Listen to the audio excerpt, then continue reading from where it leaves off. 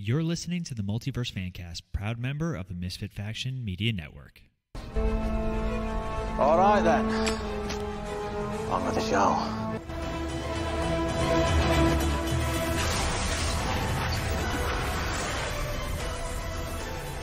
Hello, everyone, and welcome back to the Multiverse Fancast. If you guys are listening to us on the go, you can find us on Podbean, Apple Podcasts, Stitcher, Spotify, iHeartRadio, basically anywhere you guys get your podcast. You can also find more of our content on our website, themisfitfaction.com. There you find links to not only this show, but also our other shows like Cinematic Adventures and MF Uncensored, as well as links to our Misfit store for your Misfit swag, and to our Misfit Corner, where you can read all sorts of reviews and articles. As always, I'm one of your hosts, Paul. With me in the studio today is Rob. Rob, how are you today? As always, I am here with you, and I love you. That is weird. All right, then. And tuning in via the... He doesn't know how to recover from that. We always knew. We just didn't talk about it. All right. Tuning in from the Zoom studio is Blind Bat 8719 himself, Mr. Brendan. Brendan, how are you today? I am doing well, Paul. Sorry, I am totally out of it, apparently. This is going great. I got 8 hours of sleep last night. I don't believe it. What the heck? The kid was asleep. I don't know why I'm screwing. Paul, I'm doing very well. How are you? Well, I'm debating on how much I'm going to edit of this episode already, but I'm doing all right. This is an episode that I was actually excited for. This is one that I've wanted to do for quite some time. We haven't done a character study in quite some time. I think the last one we might have done was the Hulk. I was going to say that, yeah. Yeah, and that's only aged better, that episode, and not the Hulk, unfortunately. I'm a completely different person, literally. Oh, my God. Oh, we're fine now. He sent me a haiku. But anyway, we are tackling a character that has become exceptionally popular in more recent years, who's been around for quite some time, but is really starting to get his time in the sun. Is it John Constantine? I will punch you in the face. In the Too soon, Rob. face. No, we are talking about the original, the one and only John Constantine, or also known as the Hellblazer. So we're going to talk a little bit about mostly his appearances in other media, how he's been kind of revitalized in more recent years, how the fans brought him back from a canceled show. Yeah. And really what spurned this was they announced that Constantine 2 with Keanu Reeves is in the works. Yeah, and I think that's kind of what's the pushing the impetus for this show too and everything. Yeah, and you know what? We just did our Sandman episode where Joanna Constantine was a character that was in only the one episode, and they show the Constantine backstory, the New Haven and all that stuff. So we'll talk a little bit about that and kind of get thoughts from everybody. Sweet. All right, so initial thoughts on John Constantine, Rob. He is someone that I think 4 years ago, maybe 5 years ago, probably 4 years ago, I knew nothing about. Mm-hmm. I knew he had a canceled television show. It was, I know, a Keanu Reeves movie where I felt like that was the definitive Constantine because I didn't know anything about him. And then I read some of the Swamp Thing stuff where he was introduced. I read some of his Hellblazer stuff, and I realized just kind of how cool he is. That one of my students described it because I actually spent, you'll be pleased to hear this, we spent a class period studying John Constantine. I love it. And they didn't know too much about him, and one of them described John Constantine as sort of DC's answer to Doctor Strange, which that's fair. That's a very fair assessment. Yeah, I mean he is a bit more evilish in terms of dealing with demons and everything, but he is sort of like the magic person of the DC universe that can do spells and stuff like that. So I really appreciated that person's, I think that was Roberto, that person's take on John Constantine. He is interesting. I'm a sucker for the anti-hero, the sort of like, all right, and this is going all the way back to like Philip Marlowe and Dashiell Hammett, from back in the 30s, and Humphrey Bogart's, dilapidated detective where, he's a drunkard, he is not good at his job, he's the detective who with the dame that walks in and tries to solve the crime, but he's like his personal life is a mess and everything, and I love that about Constantine, that he's a tortured soul, but he's interesting to watch, and he's clearly very talented. So I'm a big fan. Brendan, initial thoughts on John Constantine? He was right up there with Preacher as the scary comic book that I'm probably too young to read when I saw that in the stores. Now, all right, those covers are scary. I'm going to stop you there. Have you read Preacher? Yes, I have. You know read Preacher how when obscene I was like that is 25. then. Yeah. it like Preacher is great, and I guess there's some scary things to it, but it is No, mostly. I'm not saying the stories are scary. I'm saying those covers were really freaky. Oh, you see the yes. cover art? Yeah, the Those cover were art hyper is. realistic, weird things were really freaky as a kid. Whereas John Constantine is the more evil, devilish stuff. Preacher is faith based, but it is more like it's like The Boys crossed with religion. Oh yeah, that's But again, who I am as a 15, 16-year-old boy, I'm like, something, Yeah. let me wait a little bit. That's a little too freaky. I'm not going to read this right now. I don't want to spend the money on it. I will worry about that later on. And thank you, Mayapack Library. One of my senior students, I probably read the same exact ones you did then, because one of my senior students is like, have you ever heard of Preacher? I'm like, no. He's like, you got to read this. I'll warn you, it's a little, counterculture. But and so I borrowed it from the library, and I think they all came from Mayapack. And holy cow, was one my of the best graphic novel libraries I've been to. Really I've been living in do. libraries since I've been moving around, and they have been the best one. Yeah, everything. honestly. Every time I borrow something physical, it always comes from Mayapack Library from their comics. Yeah. But yeah, so outside of that, besides the scariness bit, I did see the movie back when it first came out, and and I've seen a few things since then, but I think the character's kind of cool. I think the whole he makes you like that lore of like, what secret knowledge does he have? I want to know what that secret knowledge is, despite what the costs are to using all that magic. And I think he's very much a case of somebody who's trying to do a good thing, but also very much tries to tell people there's a cost to magic. After making one big mistake, has learned there's a big cost to magic, and I think that's a great take with his version or the DC's version, or more like his version of magic in the DC universe. I have a question to ask Paul. Yes. Have we ever gotten a John Constantine origin story? Like, As a kid, he did oh this. yeah. We have. Oh yeah, John Constantine has a terrible childhood. Okay, because I will say we haven't there hasn't been, from what I've seen, like a John. You're talking about in Medium. Yeah. They really the most you get from John's child, like his origin, is the stuff that happens in Newcastle. Okay. So Because I think I always appreciated that John Constantine always came kind of fully formed, and he, we don't have the Iron Man origin story and the Thor origin story and the Doctor, he just was. Yeah, it wasn't until so he started off as a supporting character in Swamp Thing before getting in 1985ish. So is he a creation of Alan Moore? Yes. Oh wow. And there's a story there too. Apparently, this is a fun fact from the fanny pack. Oh yeah, I'll shove it Alan in there. Moore claims that he has met the real life John Constantine on 2 separate occasions. I've heard that. One was at like not a convention, but in a public place, and then there was one where he claims that John Constantine sat down next to him in a bar. See, I would believe he met the real Papa Midnight, because there's lots of people like that. Really, he's talking about. Alan Moore claims to have met this creation on 2 occasions, and he told this in an interview to Wizard magazine in 1993. This was after they introduced it. He was sitting in a sandwich bar in Westminster in London. And all of a sudden, he looks up and down the stairs comes John Constantine wearing the trench coat, haircut, and he looked just like Sting, which is who John Constantine was based off of. Then claims he had a second meeting, and this was illustrated in 2001 Snakes and Ladders. And years later, in another place, he steps out of the dark and speaks to me. He whispers, "I'll tell you the ultimate secret of magic. Any see you next Tuesday could do it." I don't want to say the actual word. Yeah. But so Alan Moore's claimed that he has met John Constantine in real life on 2 separate occasions. Is awesome. So I'm not going to put it past him. All right. Really, though, the biggest things that we learn about John Constantine is in his youth, his whole family was connected to magic, always. And his mother died giving birth to him. So his father was exceptionally abusive, called him Killer. That was his nickname for him. Such fraternal love. But so John developed a very strong addiction and affinity to magic very young. Okay. And he was in a band called Mucus Membrane.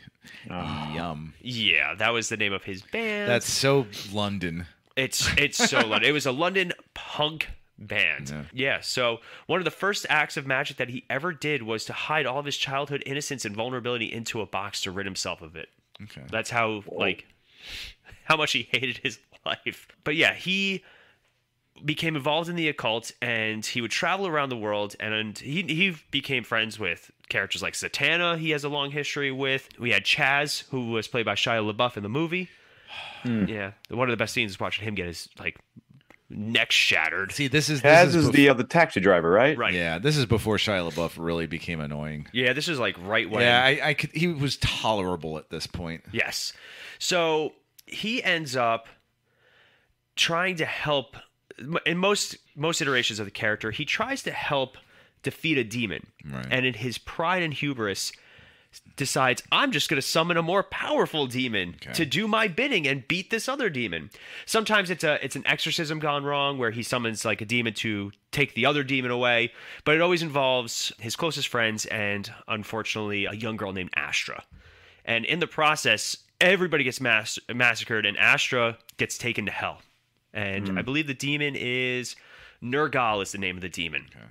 And that's one of the best things about the show. The show starts off there. Like, John... The NBC show. The NBC show. So, let's start... do we want to start with the movie or with the show? You're the host. No. Let's do the movie first, because the movie doesn't talk a lot about John Constantine. Like, they do a little bit, but it's very different. Yeah, in the movie, the reason he's going to hell is because he committed suicide at one point, but then came back. Yes. So John Constantine, in that, they play around with angels and demons very differently in that movie, where they're actually called half-breeds. Yes. Full-blooded demons and angels cannot actually go onto Earth, so they have like these emissaries that, the half angels have wings that people can see, and then the demons are all corrupted face-wise. And Constantine is able to see through the veil. Like, he sees all these creatures as they are. And as a child, it's terrifying. And what he says something, he's like, people tell you you're crazy enough, you start to believe them. Yeah. So, like, they do shots of him getting electroshock and trying to figure out what's going on. And eventually, when he was about 15 or 16, he kills himself. Or he tries to. Yeah. And he's actually brought back to life by the paramedics. And it's a very Catholic sensibility of belief where when you commit suicide, that's it. You're damned. It's the ultimate mortal sin. Yeah.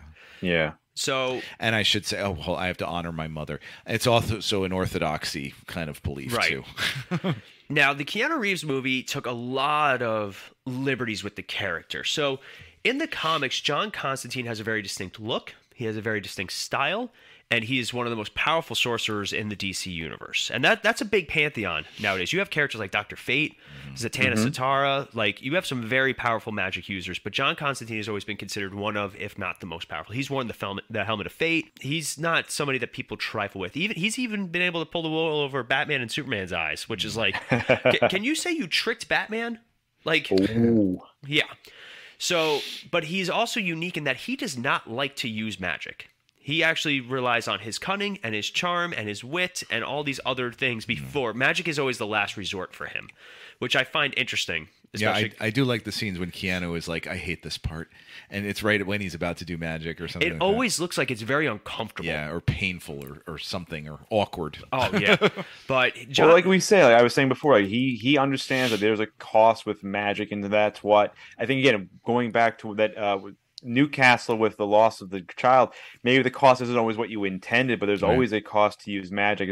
I don't really remember a lot of the magic scenes from, but again, the idea, there's a scene where he's trying to summon something with the tattoos on his arms. Oh yeah, it's really like cool. This force that's resisting his arms. Brings him into the light, and like you see that, and I thought, like, wow, yeah. What a cool scene that was, though. There's a deleted scene too. I don't know if you've seen any. I was deep diving on YouTube yesterday, and I found all the deleted scenes with the Francis Lawrence commentary over it. And there was a scene where he goes into the bowling alley in the back right after his friend dies from all the bugs, and he tries to summon that demon into the light, but he's too sick to do it, so he can't. And they decided to cut that scene because it just looked like that he wasn't powerful enough, and it didn't resonate back to his cancer. Right. I can understand that. That's actually a solid cut. But yeah, in the Constantine movie, he does not use magic very often. He uses it in he uses magical element. He uses magical props, magical artifacts. Yes, like he has the shroud of Moses that he lights to scare off all the demons, and he actually like has to put it out afterwards. He's like, oh my god. He's got that little like boxed insect or something that makes a noise. Yeah. You know, Beeman. His friend Beeman brings him all the stuff. The dragon's breath. The dragon's breath. Doesn't he have a special crossbow as well of holy arrows or something? It's like a shotgun, but it looks like a cross. So that's what it is. I rewatched the movie yesterday. I said this on the other podcast, and I still don't understand what exactly that gun is. What Shia LaBeouf's character is making those bullets, and I don't know why. They're holy bullets. They're holy, but what makes them holy? They made holes in demons. I see that. Well, I liked how they do. They make it seem like they have to do the holy water first because otherwise the bullets won't even do anything. Right. They don't make it very clear how to kill demons in this. I do love one of my favorite scenes though is when he's trying to convince the demon that he's actually going to fix his soul and send him into heaven. Oh yeah. That's what's his name from the band? Balthazar. Balthazar is the demon. Damn it! I'll look. He's gonna drive you crazy. Yeah, but sings Glycerin. What's the band that sings Glycerin? I have no idea. Frick, Glycerin. Great. This is great podcast material we got here. I'm not cutting any of this out. I'm leaving it in forever. But I'll keep talking in the meantime. But this movie did a lot of things right. Like I loved Papa Midnight, who is. Do you want me to say his name? Yeah. Dijon Hinsu. Yes. One of his first comic book roles, and certainly not his last. Oh, holy cow! And also, like you said, I liked Shia LaBeouf. I didn't have a problem with. Excuse me. So, Rob, the band you're looking for is Bush. Thank you, Bush. Yes, the lead singer of Bush. He plays Balthazar in this. He's so swarmy. He's great. Like, who knew that he had that kind of acting in him? We also have our first appearance of the DC version of Lucifer. Gavin Rossdale. That's right. He stole the scene in that bit. He was. Oh, that's a great scene. The one of the best lines he had, and there was like, John's trying to smoke a cigarette, but he can't because his wrists are kind of cut, so he's having the devil help. Oh, Oh, Do you mind if I smoke? He's like, no, I have stock. Oh, it's such a great line. That whole scene is fantastic because there's the shot of. So basically, they established in continuity with this movie is that when you die, time stops. Yeah. So he even says like 2 minutes in hell was a lifetime. So as he spoilers for Constantine, I guess he's trying to 2005 trying to summon Lucifer to stop his son, and he cuts his wrists, like Brendan mentioned, and the music is swelling, and like Gabriel's in the other room ready to like kill Rachel Weisz because she's not coming back for the Mummy 3, and the music is just fantastic, and the watch is progressively ticking slower and slower as the blood's going down, and then Lucifer drops down, which was, I thought, a very unique creative choice. Yeah, I know they debated about how exactly Lucifer should look, and they ended up going with the all-white sort. Because I read this, that they originally wanted Lucifer to be bare-chested, bikerish, with a stud collar. Of course. Why not? I think they made the right choice. Yeah. And I think it was a really cool... And, like... It showed how powerful he really was when he blasts off Gabriel's wings. That was a scene that I didn't really understand at first. Like when Gabriel goes to punch him and then just stops. And goes to punch Lucifer. Oh, Lucifer. right. And you're like, oh yeah, and then he's like, it looks like someone doesn't. Oh, because it took me a minute to figure this out too. Yeah, I get the confusion. So Gabriel starts going with, "Oh, Lucifer, I'm here to help you," and then he like tries to switch it of like, oh, I'm gonna smote you or whatever. Well, look, God, look at what I'm doing. And then when he tries to punch, it doesn't happen. And he says, looks like someone doesn't have your back, because he was doing it. Gabriel was trying to do it with the blessing of God, but God just didn't come through for him. No, sucks. Did you know that there's an end credit scene to this movie? Yes, I never knew that until last night. There's an end credit scene where Constantine puts his lighter on coffin, or excuse me, headstone. And he turns around and there's Chaz as an angel. Yeah. And he flies up into heaven. Oh, last night I like accidentally came across it. I'm like, how did I miss this all these years? You know what I thought it was the gum scene. That was it. You know, chewing the gum instead of smoking the cigarette. One thing in this movie that I liked, but it was so anti-Constantine, was how it looked like they were always going to make out, him and Rachel Weisz, but then they just don't. Okay, I read something about this, actually, that they, unless this is where you were going and I'm stealing it from you, that they didn't want to put in that element into the thing because they liked the character of Constantine being sort of a loner.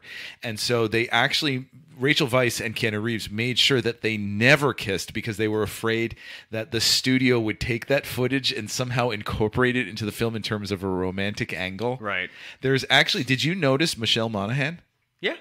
Do you know anything about her? She was a character from the comics that actually had a relationship with John Constantine. I forget the name of the character. I do too. Michelle Monaghan she shows up at the very end. Holy water? Holy water, and that's her only line. She is an entirely cut plot line from the movie. She had a bunch of other scenes that apparently she has a scene where apparently she is his booty call, and they have a scene with John Constantine getting out of bed with her and getting dressed, and she's talking, and they felt that made Constantine look less alone. Right. Like that because he's a loner. He's I'm a loner, Dottie. I'm a rebel. And this one's like it just softened him too much, so they cut him completely. So there are two defining characteristics of John Constantine in the comics. One, he is a whore. John Constantine has slept with so many people. And I'm glad you said people. Because John Constantine is also a bisexual. He is gender fluid. Which I find interesting because it was at a time where that was not popular. Like they announced that he was bisexual in like 93. Yeah. And you think about the early 90s and stuff like that, like it was unheard of almost. In the show with Matt Ryan, did they address that at all? Not in the season 1 of his actual show, but in Legends of Tomorrow they did, yes. In Legends, he doesn't he sleep with, what's his name with the glasses?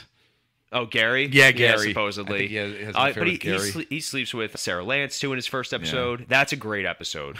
Like, just such a fun episode. But going back to his characteristics, the other thing about him is the people around him always die. Yeah. And that is part of a curse that's been placed on him, where the people that he cares about most, the people that he loves, are always going to die. There's even a line where I think he was fighting like Dracula or something stupid, because that's comics. And that's Dracula's a DC character, isn't he? I think so. Definitely a Marvel character, but I think DC also, because he's public domain too. That's so like true. they can kind of use him however they want. But he's like, somebody is dead in a bed, and they ask, "Is that a friend of yours?" And he goes, "Must be. He's dead." And that's just the way Constantine views the world.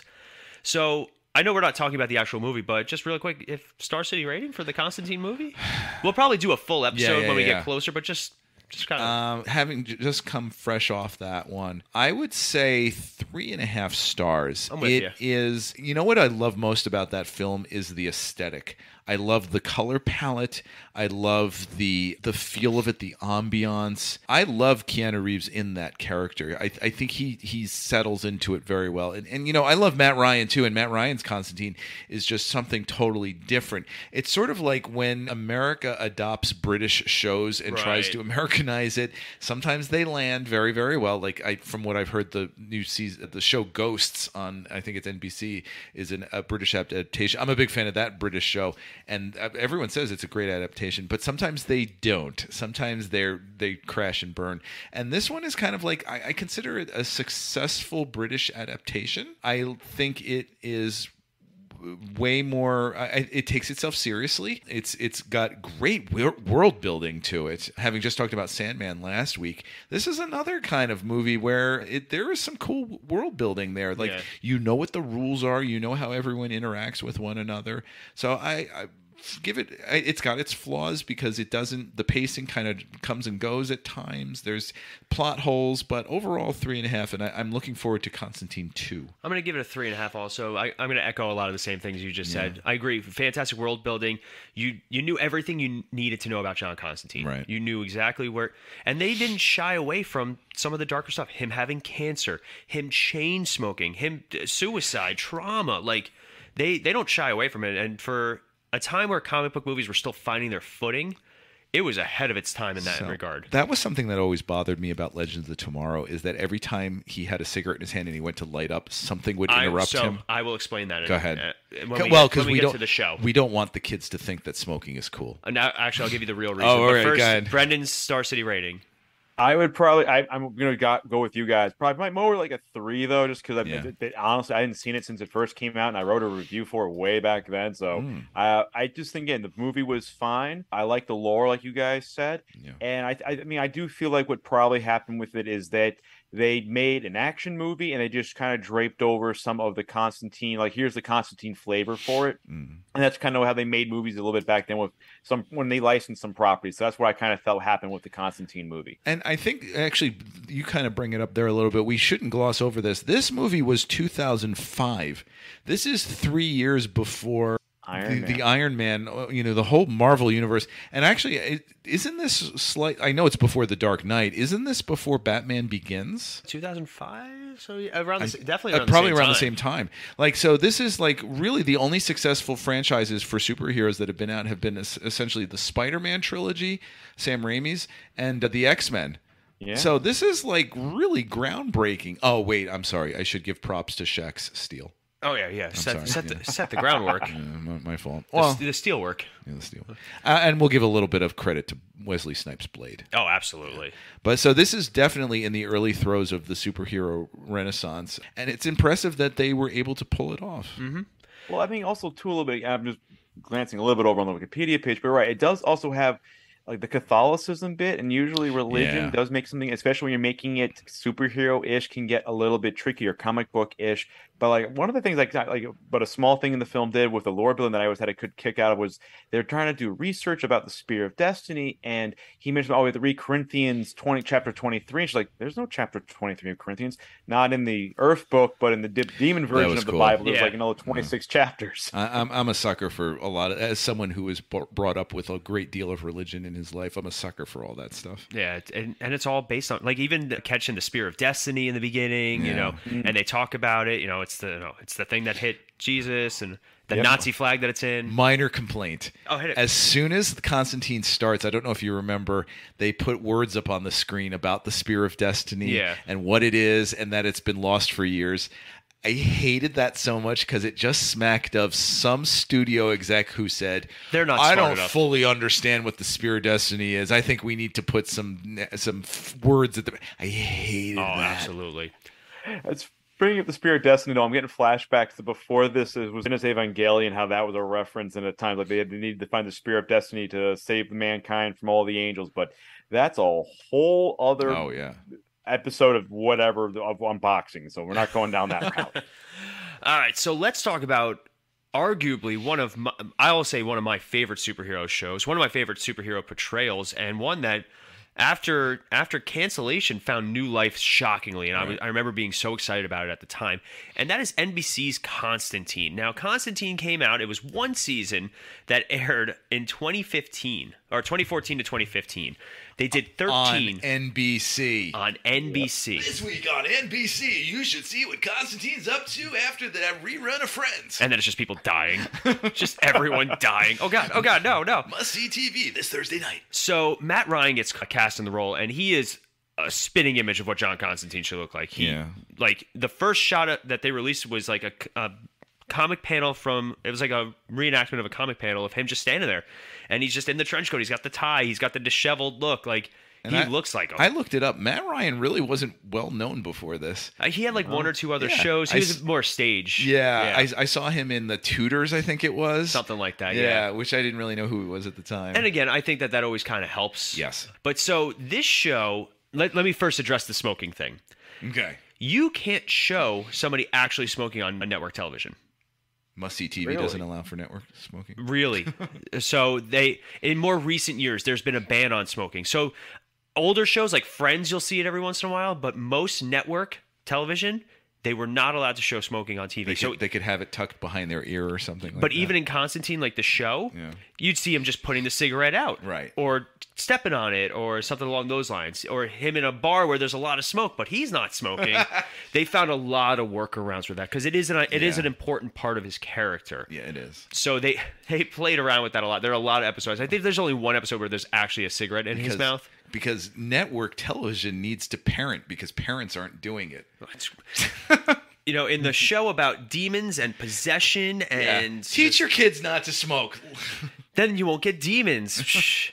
But don't leave it up to a studio exec. So the show starts off with Constantine in a mental asylum, in Ravenscar Asylum. And you're like, what the hell's going on? And he's basically trying to unlearn magic. Like he's like, there's a great scene where, the psychiatrist is like, these things aren't real. And he like slams the table. He's like, that's what you keep telling me. Now make me believe it. Right. Like he's doing voluntary, like this is all voluntary. He's checked in there after the death of Astra. So the very first episode, a demon actually shows up. And now we've watched Supernatural. Yes. We've seen a lot of shows that involve demons and possession and stuff like that. Constantine did it very well.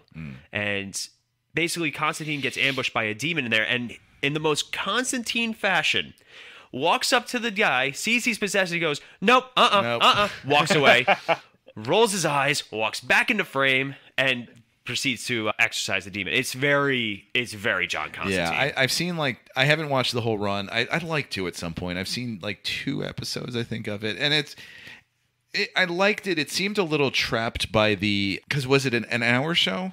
Yeah, it was a typical hour. It seemed, and the fact that you said that, I kind of leads me to it. Yeah, it felt trapped by the typical trappings of a television network 42-minute show of the studio exec saying, okay, this needs to happen by this mark, and when the commercial comes in, we need to have the character failing. Mm-hmm. It felt a little dictated by that. Whereas Legends, I felt allowed him to breathe a little bit. Yeah, but they watered him down in Legends. As that too, I agree. But in this show, after basically the demon tells him that something's coming. Yeah. And we find out from an angel named Manny. Played by, I believe it's Harold Perrineau from Lost. Who was fantastic. And the angel effects were shockingly good. Yeah. They do practical wings, really good stuff. Yeah. And he tells him that there's a rising darkness. So basically the entire show is him trying to fight off this rising darkness. And in the very first episode, they have a character that they introduce in the first episode, and her name is Liv Aberdeen. And apparently she was supposed to be in the entire show, but there was some sort of scheduling issue after the pilot got picked up where they write her out completely. Yeah, that happens with a lot of pilots where they'll shoot it and they'll make it a certain way, and then the studios won't pick it up right away, or the studios will have notes. Yeah. So instead they cast another female lead based off the comics named Zed. But the cast was fantastic, and Matt Ryan knocks it out of the park with this. And they catch a lot of his he's jumping out of a married woman's window when her husband shows up, and then he's practicing summoning spells totally naked, and Chaz and the girl walk in, they're ah. But they do such great work with him. He's a cad. A cad. A cad. That's how I would best describe John Constantine, as a cad. But we also have Angelica, and I see the accent mark over her name, so I see you struggling with her name for that reason. I don't know. As Zed Martin, who's a psychic that gets drawn to, literally, she's drawing pictures of John Constantine. She's trying to figure out who this guy is. And she, the reluctant sidekick almost. Charles Hafford as Francis Chaz Chandler. We find out that Chaz can't die in this. So is this the Chaz supposed to be the same character as Shia LaBeouf's? Oh. Yes, and in this I thought they invented him for the Keanu Reeves movie. No, he's an actual character from the comics. Good. Constantine's longest living friend. So what, has he lasted 3 days? Well, in this, he dies in the very first episode, and then he's brought back. And we find out throughout the course of the episodes, we do a flashback where a drunken John Constantine casts a protective spell over Chad. And then Chaz is at a bar when this is happening because John's drunk and he leaves with some floozy. And the bar burns down and everyone in there dies. Except for? All of those souls get put into Chaz. So when he dies, it's actually killing one of those souls. Oh, wow. And so he'll regenerate and come back. So when Chaz comes back, you say he comes back human? Yeah, he's still totally human. He's still himself, but he's got all these life forces inside of him. Okay. I think at one point they count out 72 or something like that. Legion. Yeah. So for he is many. I think he has a photo album too of all the people. No. Just because he's they all died, but I got a lot of survivor's guilt. Clever. Yeah. But one of the best episodes, because this show was not afraid to go exceptionally dark. It's one of my favorite shots, a great superhero shot, especially you like the anti-hero. You like the hero that's, it's going to be a rough go with this hero. Oh, yeah, I get that. Episode 4 is called A Feast of Friends. Okay. And he's visited by an old friend named Gary who accidentally brought a demon with him. And who is it? His name is Gary. Not that Gary. Rare. No, not that Gary either. And at the end of the episode, John convinces Gary to take the demon into him and let him die, basically. Okay. And the last shot, and it's fantastic, especially if you like cinematography. The last shot is Gary in a bed in the house that they're in, screaming in agony because basically this demon is ripping him apart from the inside, and John's just sitting there holding his hand, listening to his friend die. And then Manny the angel appears, and he stands with John so that he can take his friend's soul to heaven when it's over. And it's just and that's how the episode ends. It is just dark, but I was wow, what a shot, what a scene. So I'm looking at the numbers on IMDb per episode and how they're rated. These numbers are off the chart. It is a fantastic show. So why did it get canceled? It just didn't have NBC viewership. Oh. So this show unfortunately gets canceled, and it gets canceled on a cliffhanger too. That was my next question. Oh, dang. Yeah, it gets canceled on a cliffhanger, and not like literally the day it got canceled, Stephen Amell from Arrow went on Twitter. He said, "Matt Ryan, anytime you want to come play in Star City," or something along those lines. Yeah. And when I say like they immediately got him onto that show, Yes, it was like clockwork, and it was they awesome. ever resolve the cliffhanger? They mentioned it in Legends of Tomorrow that he dealt with it, and they mentioned heaven and hell, but obviously they don't do a lot of the angel stuff in Legends. They do a lot more of the hell stuff. That was like a whole season's worth of stuff. But it's the same. Supposedly it's the same John Constantine. It's the same, Matt Ryan. Because apparently now Tyler Hoechlin's Superman is not the same Superman different from world. Yeah. Whatever. Multiverses. I said this on the Sandman thing, that I think one of the strengths that DC can work with right now is, they tried to put together the DCEU. It failed horribly, miserably, awfully. And I think they can use that as a strength in that they don't have to connect. It's okay if it's its own story. Yeah. It's not like Marvel. Marvel, everything has to connect and fit in with one another. But it's okay if we get a Tyler Hoechlin Superman that has nothing to do with everybody else. I'm still gonna get his autograph at Comic-Con. Is he going to be there? Go the same for day it, you yeah. are? Yeah. I'm very excited. I want to get a bunch of them. You're going to do the Smallville reunion? I'm gonna try. It depends on the lines. Who's going with you, Mel? Yeah. Nice. Yeah. But so they bring him into the Arrowverse first on just Arrow. And he helps put Sarah Lance's soul back into her body. Because they use the Lazarus pit to bring her back, but it doesn't bring back her soul. It just reanimates her body. So they then bring him into an episode of Legends, and it's fantastic. I think that might have been my first introduction to John Constantine. On Arrow? On Arrow when he brought him back. I don't think I really knew, because the Constantine movie, I'm like, oh, it's like a Matrix movie. Like, I didn't really see it as a superhero kind of thing. Supernatural Matrix. Yeah, it's Supernatural Matrix. He's dodging bullets. So I think that Arrow was the first time, because I will say that, like, when I always kind of liked the superhero stuff, but I wasn't really super into it. And then when Timmy was born, he loved, of course, superheroes. And the very first superhero show that he was super into was Arrow. Right. He watched everything. He wanted to be Arrow. Like, he used to do all the training montages in the backyard on his playground and everything. And, he dressed as Arrow for Halloween. Say what you will about Arrow, about where it went and quality. Like, it was still such a solid show, especially in the beginning. Awesome. The first season was definitely really good. I got hooked watching it then. I wanted to do a salmon letter. I can't do that yet, but that was always something I wanted to do. I remember getting like one of the Wii games. Like, let's play the archery game. Yeah. I'm wearing my green hoodie, thinking I'm Arrow, trying to play this game. I had my Green Arrow cosplay. Yeah. Timmy got a real cosplay outfit for it, and he was like 7 years old. We paid all out for it, and he went around and he loved it. Oh yeah. But yeah, that was when our first saw John Constantine, was when he came on to put Sarah Lance's soul back. And I love it because not only does he hit on all the women there, but even like after he leaves, I think it was Thea who was like, so he's yummy, because John Constantine has some sort of like just attraction to him that people are just drawn to him, men and women, which is hilarious, and I love it. But then they bring him back for Legends, and that's when they really started to have him more involved. He became a series regular at one point, but they definitely watered him down a little. But Legends is also really goofy. Very goofy. It's kind of got like a Doctor Who vibe to it, which I appreciate that. We were into it for quite a while. We hung in there. When it started getting into too much of the Bebo stuff and everything, we're like, they were really into Bebo. Yeah, we kind of tapped out a little bit and we never finished it. But we finished Arrow to the end, and we loved all the Constantine stuff, but yeah, it was too much. But and then Brendan, I know you've watched the animated stuff. Yeah, I watched the Justice League Dark, which is the first time you see John Constantine, I believe, in the animated universe, and you have Matt Ryan again reprising his role. Right. And I think, and by this point, too, based on the TV show with Matt Ryan, as well as him on being on Arrowverse, he's the character he's the actor for that character.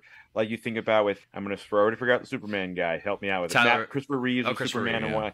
He's or Christian Bale with his Batman. This is one of those people you just associate with the character. So hearing his voice, because he has that snarkiness in it, and what was really cool, again, you see him do all these little magical tricks, probably a little more so in the animated story of the Justice League Dark, which was really well done. Nice little twist, because I had seen clips on YouTube and then like, watching the movie, like, oh, that was really clever. But just seeing the whole aspect of this side of the DC universe, and then but the whole thing with Constantine again, he, like you've mentioned, Paul, before, like what you like in your magic is more of this visceralness to it, of like you have the incantations and you see they have these hand gestures and you're drawing out, what elaborate diagrams to extract magical power. And Constantine does all that stuff, and I think too is he shows that he knows a thing or two, and that's the thing part you attracts you to him. He apparently, I was reading up, has some sort of like luck power to him well that happens to get him out of some things. But again, too, he also, I think what was great in the movie is they established, he has a history there. He has a history with Zatanna, which for me, I was pointing out to my wife, like, it's funny. It must be awkward for her being on this mission because she's both with Constantine and Batman, who are two known exes. Imagine trying to do a job with two exes on your team. Oh, God. But I got a question for you guys, unless I'm cutting you off. Go ahead. No, go right ahead.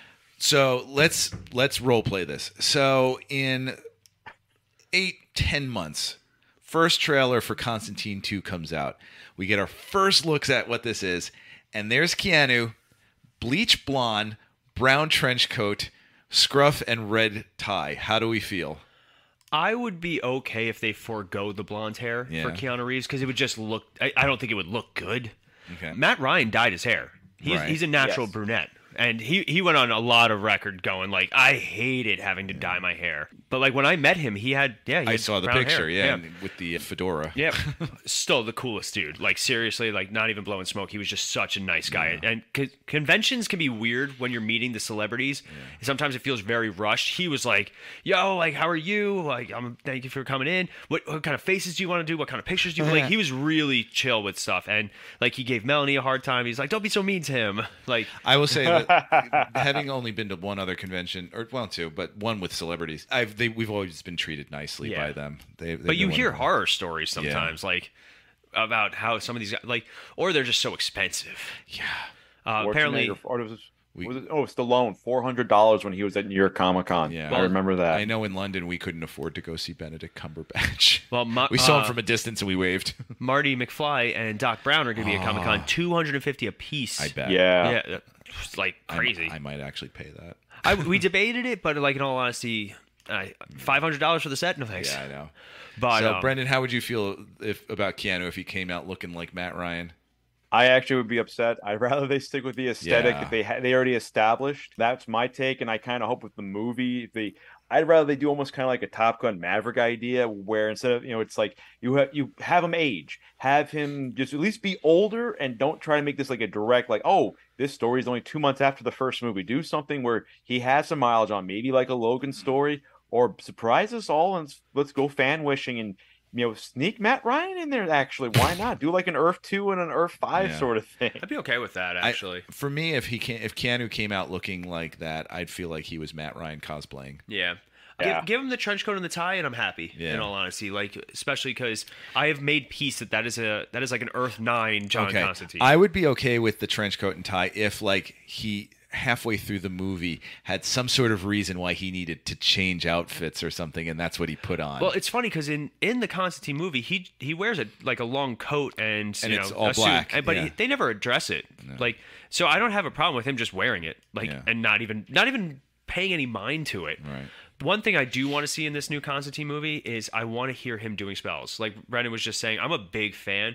Matt Ryan was very good at their version of Constantine. Mumbling of the different incantations. It wasn't even like it wasn't just Latin. Yeah. He was doing like voodoo and like he was doing all these different things, and it was really cool. Like there were times where he'd like grab the dirt off the ground and he'd like crumple it up a certain way, or like he'd eat it or something stupid. Like they did some really interesting magic stuff with John Constantine, and I would love for them to do, which I think is awesome too, because it's like Harry Potter, for example, with their magic system.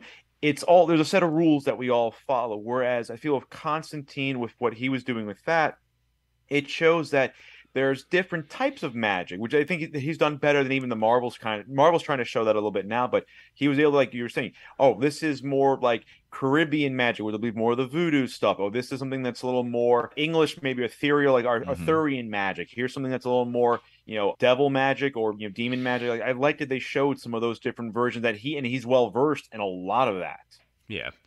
But I think that's pretty much going to wrap us up on Mr. John Constantine, unless anybody else has some. Well, I want to hear some of your take on some of the animated stuff. The animated stuff is fantastic. I think it benefits the most from the fact that it is in this Justice League continuity that starts after the Flashpoint paradox. And it's all Matt Ryan, too. It's all Matt Ryan, and it's all, it's after Justice League War and Throne for Atlantis and like all these other things. So to see him interact, because Batman's really the only person from the Justice League that's involved with this team. It's him, it's Constantine, Deadman, excuse me. Darkman. Yes. Julie. Zatanna Boston and Rob, yeah. And the House of Mystery has its own consciousness in it. But it's very interesting to see him pair. Oh, and Etrigan the Demon. Totally forgot about Etrigan. Etrigan, yeah. What is that? There's a character named Jason Blood, who he's kind of like a magical Hulk type character where he transforms into somebody called Etrigan the Demon. Ooh. And Etrigan the Demon also speaks in rhymes.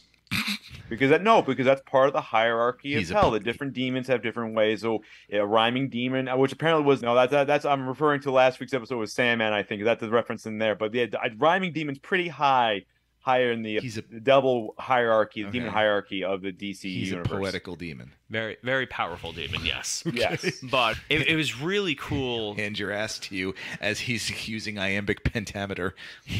I can't. There's actually a scene in the movie which was kind of funny. There's these like death specters that are trying to collect, somebody's about to die and whatnot. And like they see Batman, like this one has vexed us for a long time. He's like he can't really see them, but all he just says is boo, and all the specters just fly away. They were scared. Death is scared of Batman, but it was really cool to have him interacting, like I said, with all these other characters, and especially with Batman. And I would love to see him in some sort of. I know they wanted to do a Justice League Dark movie. I think they wanted to do it for HBO Max, and it just fell through. But I don't know. We'll see. The future looks bright for John Constantine, luckily. Sweet. But that's going to bring us towards the end. We do have a fan feedback Friday. Woohoo! This week, if you could combine two superheroes, who would they be, and what would be the new hero? All right, so from Rob's comic book class. Oh, boy. They had some good ones. Deadpool and Thanos. Think about that. Yeah, that's terrifying to think about. Spider-Man and Superman. Thor and the Flash. I mean, that's OP. Riddler and Superman. That's entertaining. Hulk and the Flash. Captain America and the Joker. Batman and Iron Man, they basically are the same person. That was the argument that he's essentially like just super wealthy then. Professor Xavier and Iron Man. Captain America and Wolverine. Nightcrawler and the Thing. That's a deep cut. I like that one. Superman and the Silver Surfer. That'd be an interesting. Visually, I'd love to see that. Yeah. Quicksilver and the Flash. Super fast. Super fast. Red Skull and the Joker. Plastic Man and Superman. Sandman and Hulk. Vision and Magneto, Scarlet Witch and Green Lantern, Venom and Superman. Alfred Pennyworth and Jarvis, best butler ever. Woohoo! And Batman and Spider-Man. Spider-Bat. Spider-Man. I'm Spider-Man. Rob, did you tell your class about the Amalgam comics when this came up? No. What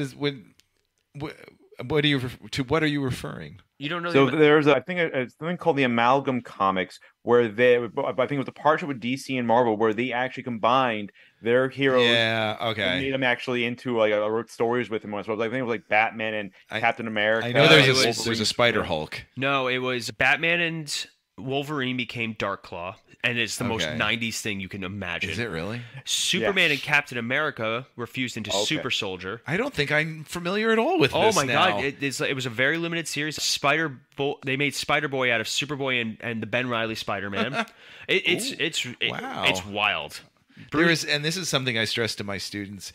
For as deep as I am into comics, there is so much I don't know. Yeah, there's always more. There's a lot. There's always more. Oh, well, thanks for that. Yeah, I highly recommend taking a look, just for funsies at this point.